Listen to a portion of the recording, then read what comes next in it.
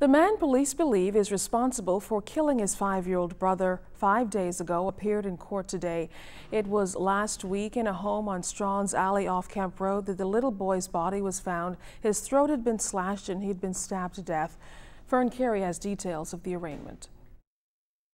Chained at the wrist and under heavy police guard, 20-year-old Wenzel Knowles appeared unemotional as he arrived at the Nassau Street Magistrate Court to face a murder charge. The Kemp Road resident is accused of killing his 5-year-old brother Daquan Clark 5 days ago at their Strawn's Alley Kemp Road home. Eyewitnesses say Knowles was babysitting Daquan, the youngest of 4 children, when the tragedy occurred. Daquan's sister reportedly made the shocking discovery when she returned home from work. Police say the Uriah McPhee Primary School student was found with a laceration to the neck and chest. In court, Chief Magistrate Roger Gomez charged Knowles with intentionally and by means of unlawful harm causing the death of Daquan Clark. Asked if he understood the charge, Knowles said he did. Now, the prosecutor made an application for Knowles to be sent to Sandilands for 14 days for an evaluation.